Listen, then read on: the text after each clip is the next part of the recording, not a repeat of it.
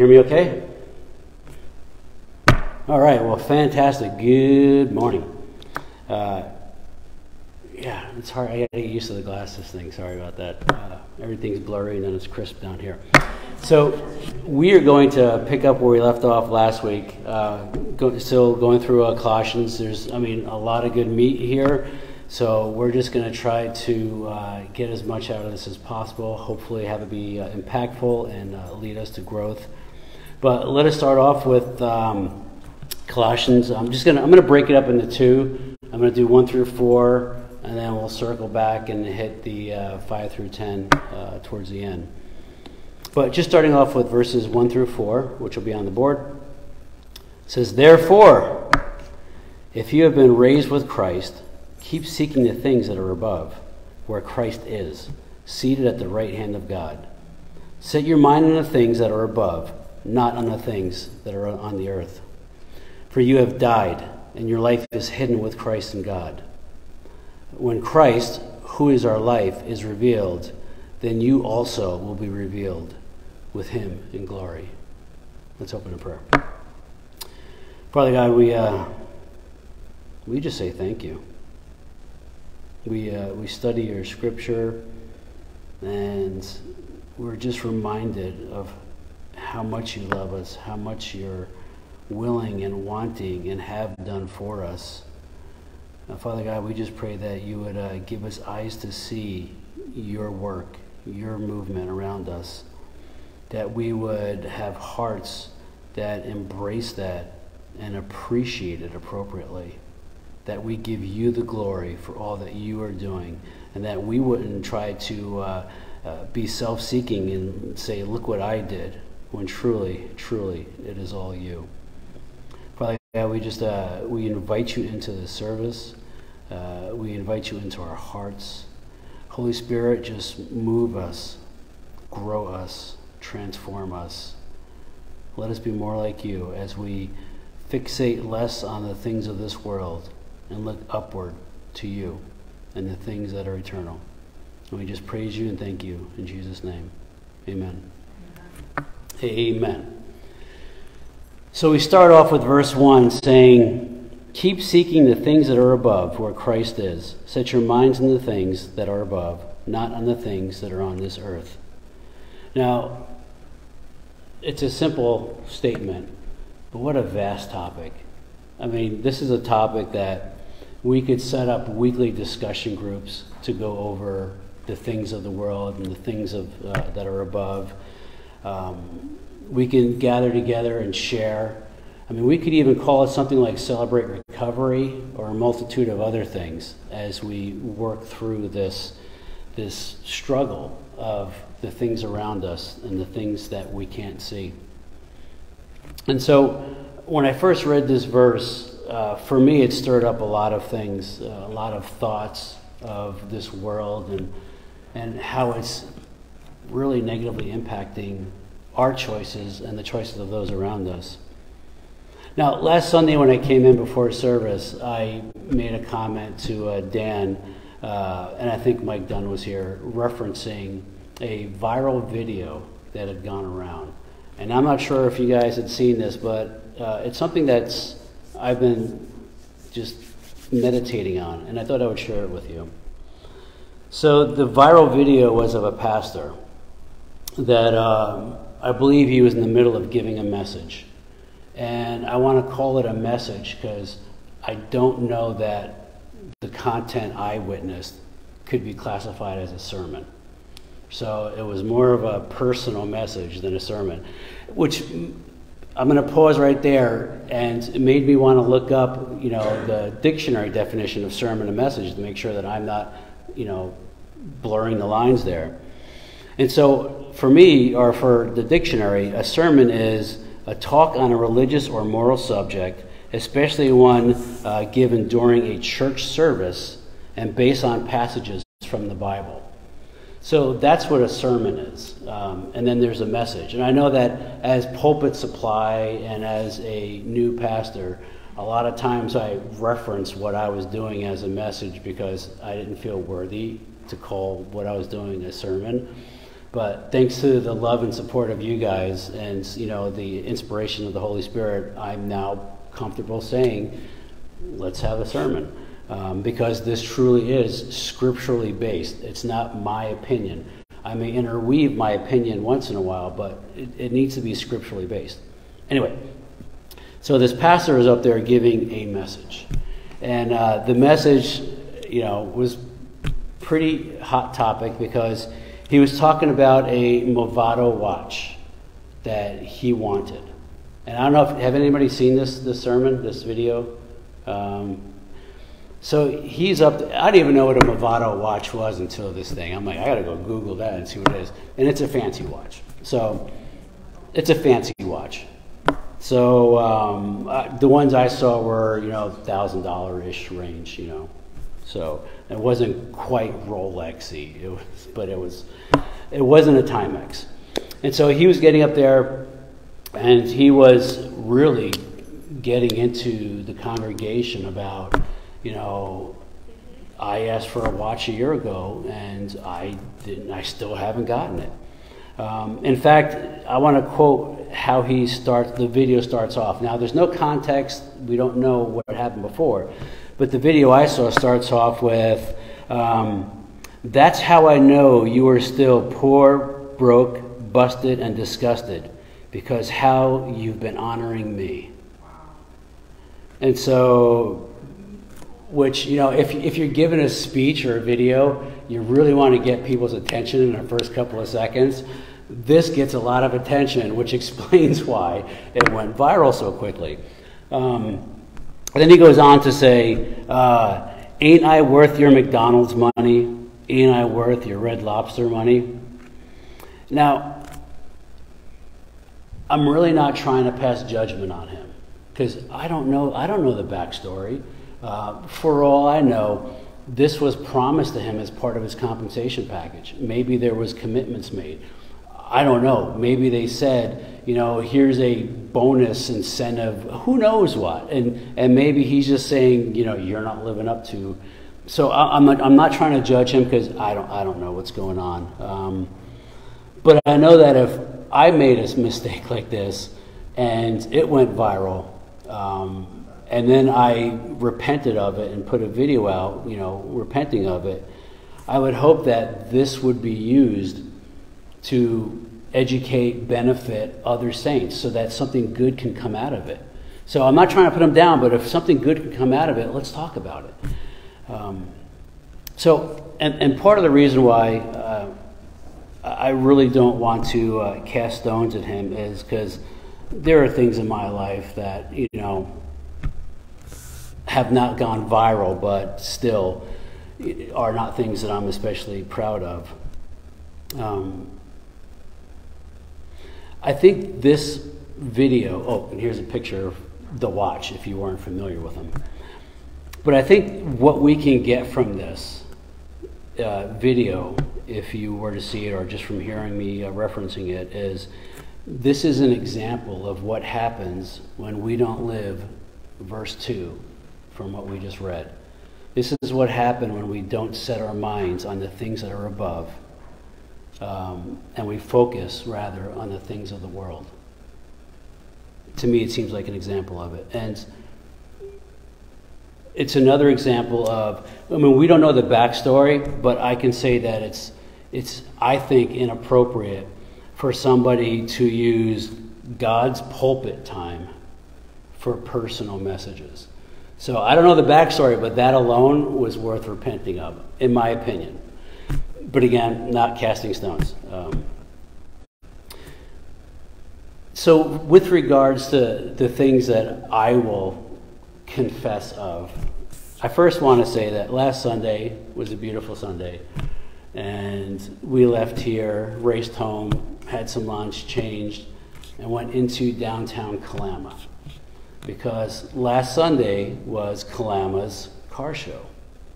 And I don't know if anybody's ever been to that car show or any of the local car shows, but I appreciate a good car show. I really do.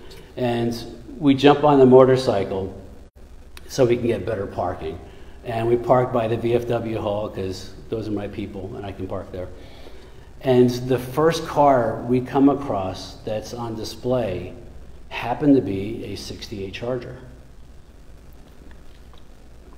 Now, it wasn't this Charger. This one's in a field in downtown Klamath. But I put this up here because this 68 Charger, though it's not the one I used to have, is the same color as the one I used to have. Mine was, it looked so much like this. The rims looked the same. It had the black vinyl roof. And so the first car I see is a 68 Charger. And I feel a little nostalgia, you know, of, oh, I remember when. And, you know, I look at this car and I'm like, I really wish I had that again. And I have that little desire bubbling up. And I'll confess that there are times when I'll find myself dreaming of being behind the wheel of that car and the sound of the exhaust pipes, you know, and just going down the road. But I've also have similar dreams behind the wheel of a Shelby Mustang or other nice cars. And then last Sunday, as I was leaving here, Mike Dunn was talking about some of his cars. And I found myself visualizing me behind the wheel of a 68 Barracuda with a 360 cubic inch fire-breathing power plant. And I kind of like that image too. But I have to realize that I'm now in a dangerous territory where I'm really close to coveting somebody else's treasure. And with regards to this scripture, it's important to realize that my old car, wherever it is now, Mike's car, the cars at the car show, most of them were 50 years old or older. And just like this 50 years old or older shell that I'm walking around in, this too will pass. This too will one day no longer be here. And so while it's good to take care of the things we have, we need to have that eternal mindset on what's really of importance and what isn't. And so I found myself thinking about that and preparing for this message, and I started to really meditate on why is it that I find these cars so desirable? Why is it that I appreciate them so much? And I came up with a couple of reasons, 3 to be precise, and the first 2 are pretty good. Third one, maybe not so much. So the first one is history. I appreciate history. I really appreciate automotive history. There's something about automotive history, you know, Ford and the Industrial Revolution, you know, Ford versus Ferrari. I even appreciate the rebelliousness of the performance rules that were put in place and how the GTO kind of went around it and launched the whole muscle car movement. I mean, there's so much history in that, and it's like baseball stats. I kind of like, you know, automotive history stats. So that's one reason why I appreciate these things. And the fact that most of them are just like moving art, in my opinion. Just the lines of them, the fact that a lot of the older 50s cars were motivated by World War II designers who were working on avionics things, and you can just see the fins and everything. I love all of that. The second part of it was the social aspect. There's something about, you know, being part of a car club or going somewhere and somebody has a cool car and you're like, oh, I used to have a 68 Charger with a 383 big block, you know, and you get to talking with them and you're like, oh, isn't this the first year that they came out with the Torque Flake, you know, and you can really connect with people, which is a beautiful thing to do, to be able to connect with people, because then you can go and drop Ray bombs on them and say, oh, by the way, do you know Jesus? You know, but first it's nice to be able to establish that social connection with people before you swing the conversation into more pertinent things. But anyway, second really good reason to like the car culture.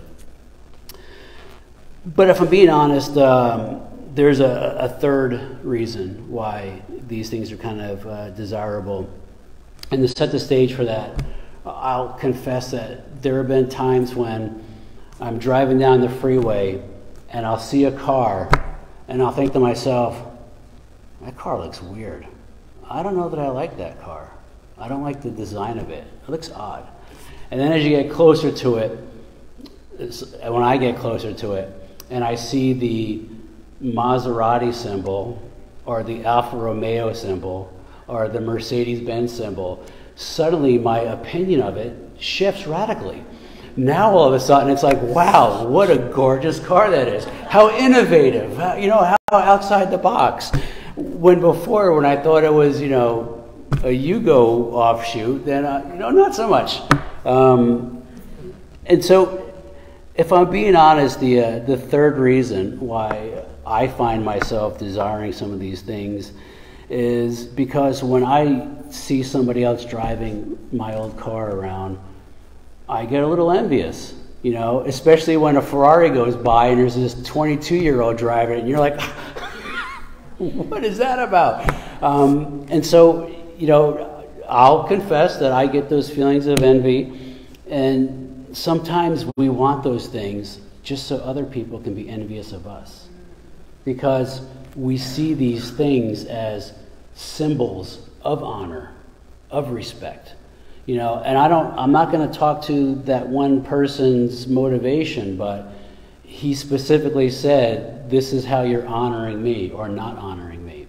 And a lot of times we'll chase after these symbols, these idols, because we think having that idol will bring us honor and respect and glory. And that's when you really start getting into very unhealthy, sinful situations, because we're chasing after these things. Now, cars, watches, sneakers, purses, jewelry can be misused to instigate emotional reactions from others for our own personal glorification. As servants of the Lord, it is our duty, our calling, to give God the glory, right? To honor and respect Him, and to point people towards Him and not towards us. And so seeking after, we just worshiped to a song that talked about wanting Jesus and not wanting the acceptance, I forget what the word was, but the praise or whatever of others. And that's what it really boils down to. It all boils down to, what is the motivation of your heart? What is the condition of your heart, and why are you pursuing these things? We need to be really careful about that. Materialistic goods such as cars, watches, sneakers, purses, jewelry are not, bad in themselves, but it's how we choose to covet them, pursue them, chase after them, that becomes the problem. Now, these things, these materialistic things, are not the only things that I found myself contemplating on. Well, what else do I covet? What else is it that I'm chasing after? This just kind of like opened up, the Pandora's box of, where else am I, needing to take a look at and pray on and maybe repent of? And I think sometimes there are other things that we can focus on. I wanted to, at this time, read from Romans 7, and it says, "What shall we say then? Is the law sin? Far from it. On the contrary, I would not have come to know sin except through the law, for I would not have known about coveting if the law had not said, 'You shall not covet.'" So what is it to covet? Well, fortunately, we have a definition. To set the heart upon, to long for, rightfully or otherwise, to covet, desire, or feign, lust after. So it's one thing I believe, and this is my opinion, it's one thing I believe to set a goal. Like if your goal is, I want to one day have one of those fancy watches, and you set up a little fund, you know, and you do stuff and you work towards it and you accomplish this goal. That is an awesome thing. I think there's a big difference between that and coveting something, lusting, longing for, fainting for. That is when your heart condition is really in a bad place. So where else do I find myself maybe coveting or desiring? And I think for me, and for many others, if you go to the next slide. I thought I had another. How about the next slide? Okay, there we go. I think in a lot of cases, for me, we can tend to covet our youth. We pursue after our youth.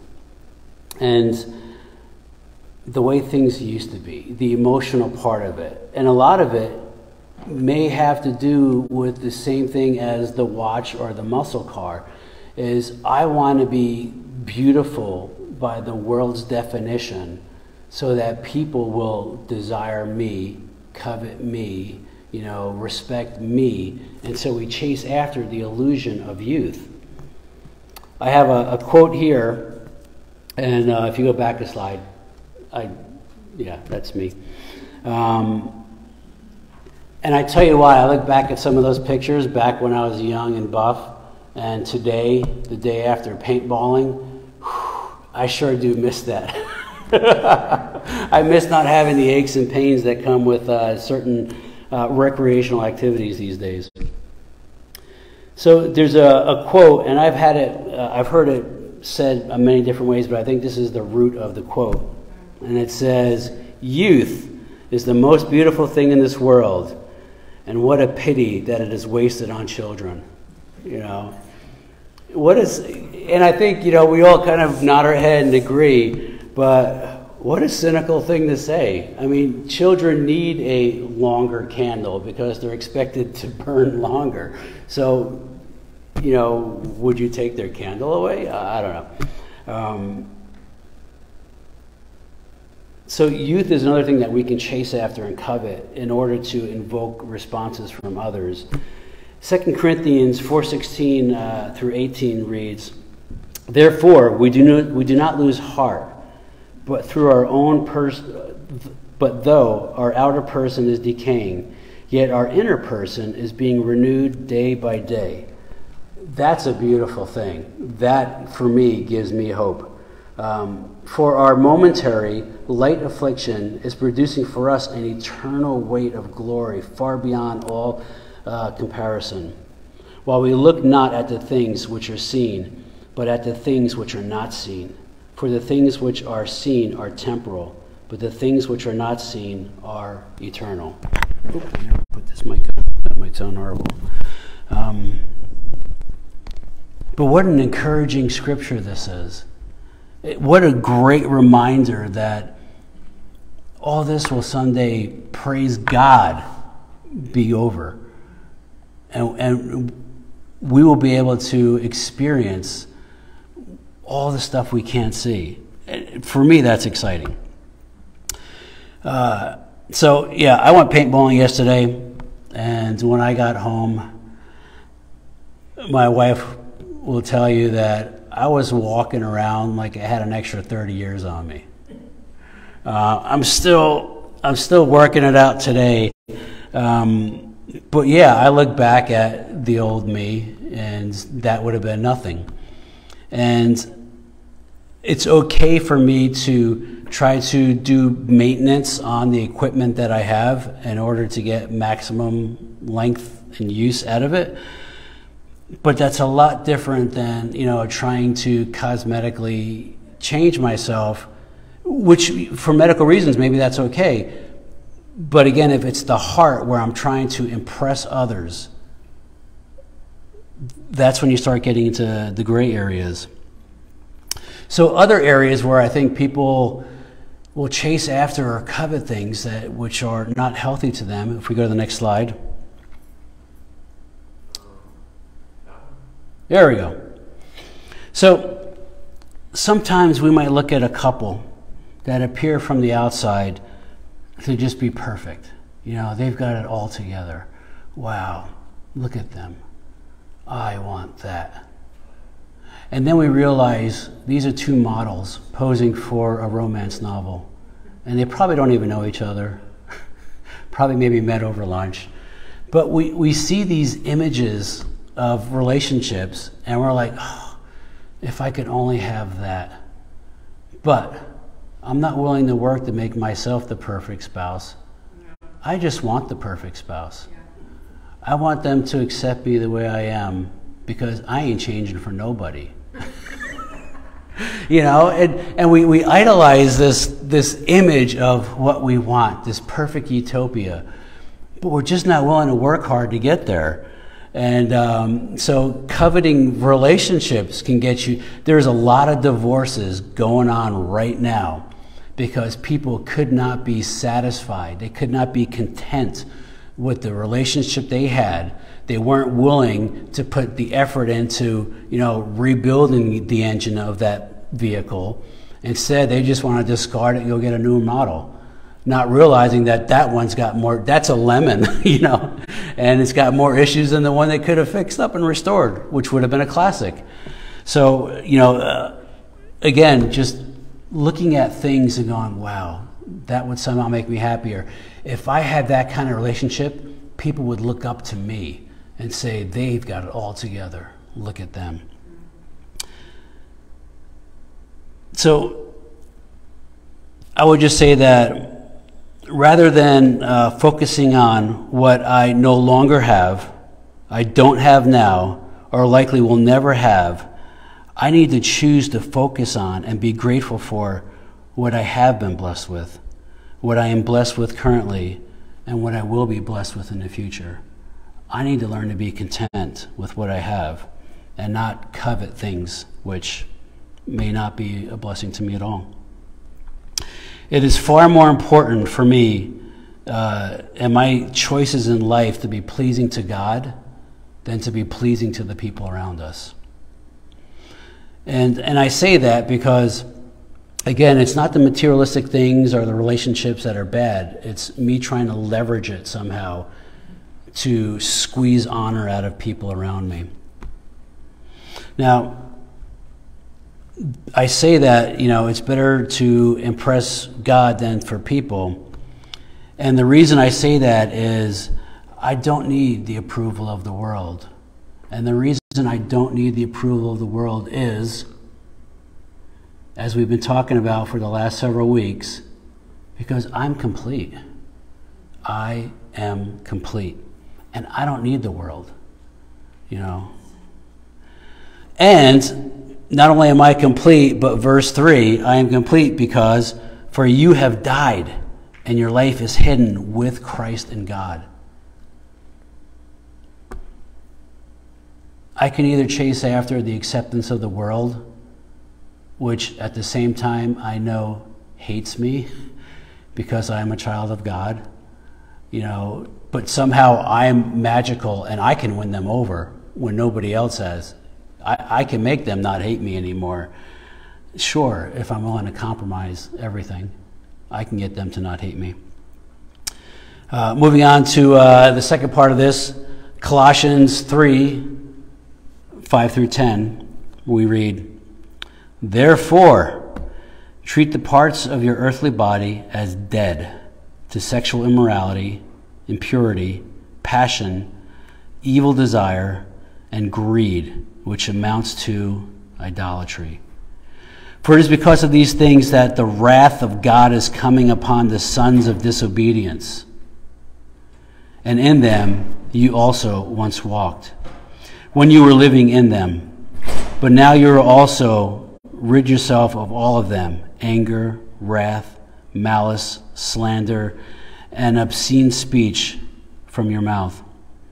Do not lie to one another, since you stripped off the old self with its evil practices, and have put on the new self, which is being renewed to a true knowledge according to the image of the one who created it. Amen to that. So it says, which amounts to idolatry. So let's look up the definition of idolatry, because there's a lot of phrases that we use where it's just part of our Christian speak, I think is the phrase, Christianese. And sometimes we use them too much, and it's really good just to stop and, what does it really mean? So idolatry, image worship, to worship an idol. I mean, it's pretty simple explanation. But it brings out another word that we use a lot, which is the word worship. We are here worshiping the Lord. We use the word worship a lot. And I found this definition more interesting. Worship. Bow is an act of allegiance or regard. Prostrate yourself before. Kneel down before as an act of reverence.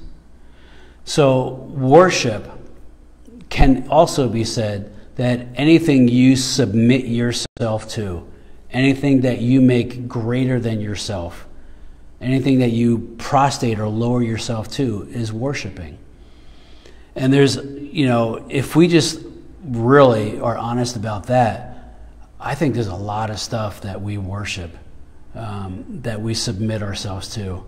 I mean, politics for one thing, which we're not getting to that topic, but there's a lot of little things that we will lower ourselves to and give a place of worship. And we need to be really careful about that. The next definition from a different source, this one was pretty good. Worship, to kiss. Oh, that sounds sweet. But then it goes on to say, to kiss like a dog licking his master's hand. To fawn or crouch to, prostrate yourself in homage, do reverence, adore, worship. To lick like a dog licking its master's hand. When a dog licks your hands, they are being submissive. They are calling you their master. How many things have mastery over me in my life? This message has really caused me to stop and say, what are the things that I'm licking?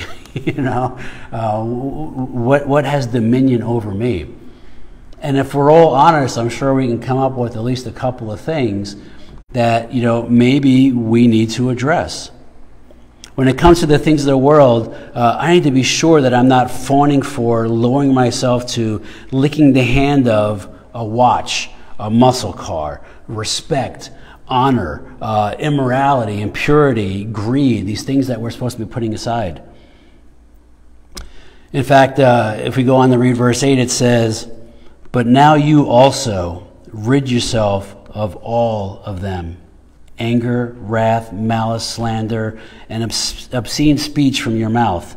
Do not lie to one another. And so I will ask this question rhetorically. You don't need to shout out your answers, but how's everybody doing with that? How's everybody doing with ridding yourself of anger, wrath, and malice?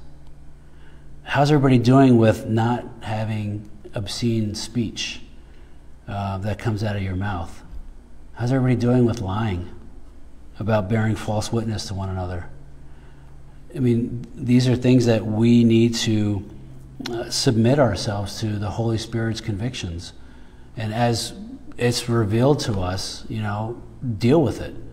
Repent. Seek forgiveness. Seek forgiveness from the person we've offended.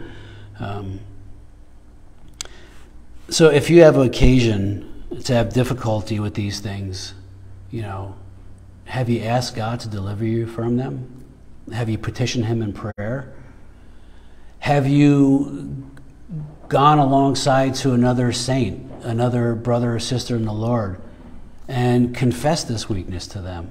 Opened up and said, hey, I'm struggling with this. I saw a 20-year-old driving a Ferrari. I wanted to ram him off the road. I'm struggling, and be the person who has an individual that they can open up and be completely honest with and confess their struggles with is truly, truly blessed. And we should all, if we don't have one already, find somebody like that. Find somebody that we can open up to and confess these struggles and seek guidance in. So verse 9 goes on to say, the second half of it, since you stripped off the old self with its evil practices, and have put on a new self. I think we stop right there. So verse 9. Strip off the old self and put on a new self.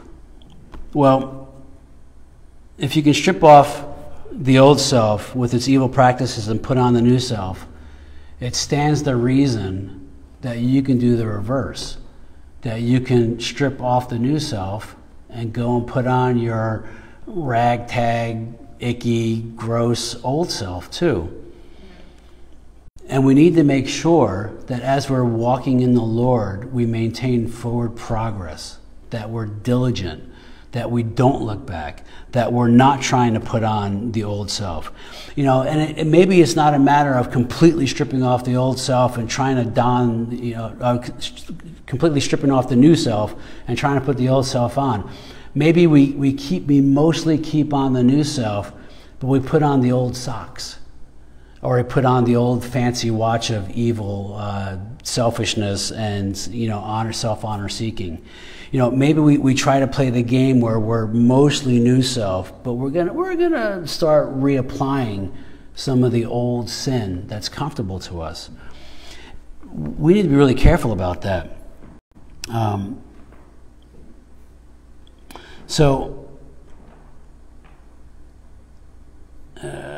Anyway. I think when we take off the old self, because the analogy for me is, the image of clothing, wardrobes. You have the old wardrobe and the new wardrobe. When we take off the old self, I think it would be healthy for us to visualize we're taking off the old outfit because it's on fire. It's consumed with flames, and it wants to burn you with it.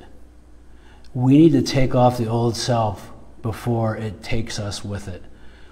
And for me, it's healthy to visualize the old self being on flames, because when I take it off, I can now visualize it being a pile of ashes. And I can't put ashes back on me because it is gone. We need to have that same imagery, because the reality is the old self, it's going to burn. It's sinful in nature. The old self is going to burn. Don't let it take us with it. Leave it where it's dead. Amen? So, what are our takeaways from today? The first takeaway is verse 2. Set your mind on the things that are above, not on the things that are on earth. That's an important takeaway. The next takeaway is material things themselves are not good or evil. The responses they provoke in us can be holy or sinful. Takeaway number 3, be willing to meditate on why you want or desire something. I don't think it's okay to be, I think it's okay to be sentimental about something. I think it's okay to want something fancier because it's better made and it will last longer. Or maybe it's just comfortable, or it performs the way we need it to better, even though it's more expensive. I think those are fine. But wanting something to impress others is where it becomes unhealthy and sinful. The next one. Be grateful for what we are blessed to have had, what we currently have, and what we will be blessed with in the future. Be grateful. And we've talked about gratitude. If you really want to impress someone, be Christ-like. When you focus on things not of this earth, people are going to notice. You will have a much bigger impression on them than if you show up in a 68 Charger. The next one, I'm not sure if I put it in there. Okay. Nothing has changed since last week. You are still complete. And I think the last one, yep, they do match up. Strip off the old self like it is clothing that is on fire, and put on the white robe of sainthood. Let the old self be turned to ashes, that it can never be put on again. Those are your takeaway notes. I hope that we can agree that they're beneficial, maybe apply some of them, and in the process become more Christ-like and make choices that are more pleasing to the Lord. And just remember that this too will pass. And oh, I'm so excited for what's to come. Amen? Amen. Let's close in prayer. Father God, we thank you for what is to come. We pray that you would give us a mind to focus on the eternal, a mind to focus on what's pleasing to you. Father God, we just pray that we would have an impression on this world, that they would see us and see you in them, and it would just be, it would cause them to be awestruck and want to know what it is about us that makes us different. And we can say, do you know Jesus? Let me tell you about my Savior. Father God, we just pray that you would give us opportunities to have those kinds of conversations with people. We pray that in preparation for those conversations, you would begin to work in their hearts, prepare the soil, that the words you give us to share with them would take root. Father God, we pray for this community. We pray for this neighborhood. We pray that you would prepare the hearts of all those around us in this neighborhood. Prepare their hearts to be receptive to your gospel, to your message of salvation, that we would boldly be able to go there and speak with them and introduce them to our Lord. Father God, we just praise you and we thank you for all of our blessings. In Jesus' name, amen.